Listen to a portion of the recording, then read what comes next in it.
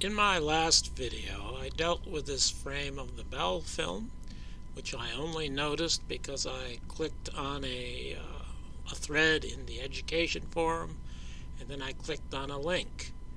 And I find this frame very important because I believe it shows Charles Brehm in the frame in a position that he's not supposed to be in, according to the official story. And in that video I mentioned that my version of the Bell film did not include that frame.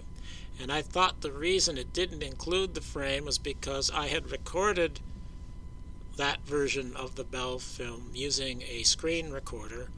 And I've noticed that because my computer is slow, sometimes when I use the screen recorder on full screen, the video that results is a little jerky looking. And I think the reason probably is that my computer is too slow to capture every frame.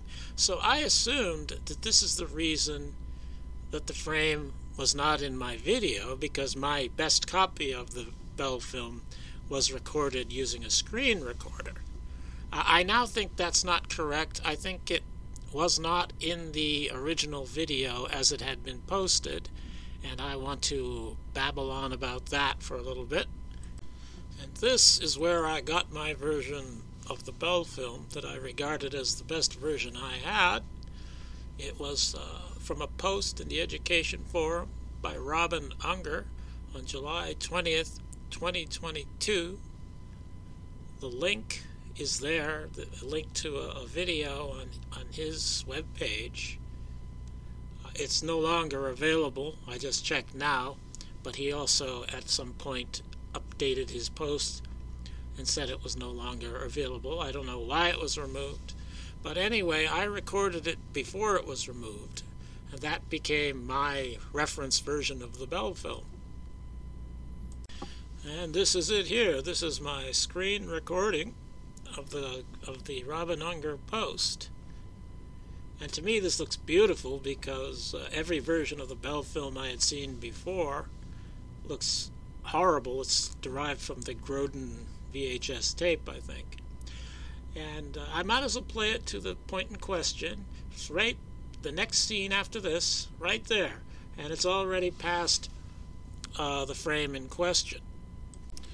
But prior to posting that MP4 version of the entire Bell film, Unger had posted GIF files of the film. He broke it up, I think, into 9 different files, something like that. And at that time, of course, that was the best version I had seen. And I also downloaded those files. I didn't use my screen recorder for that. I downloaded the actual files. And as it turns out, the frame in question isn't in his GIF files either. So even though I can't examine the original MP4 file he posted, I think the frame is missing from that too. I think for whatever reason Unger did not post this frame. And here I made this graphic to illustrate the situation.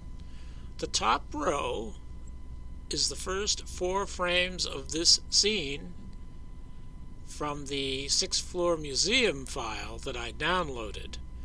And the second frame of the scene is the one that I find to be critical, the one that shows Charles Brehm. And in both Unger versions, both the MP4 and the GIF, those first 2 frames are missing. And I think it's very unlikely that my screen recording would miss 2 frames. So I think because they're missing in his GIF file, and because they're not in the MP4 file that I screen recorded, I think it probably wasn't in either of his original files. Of course, I wouldn't want to speculate as to why the frame that I regard as the most critical frame is missing from the Robin Unger versions that were posted to the education forum, but I think it's worth noting that the critical frame is missing from the Unger versions.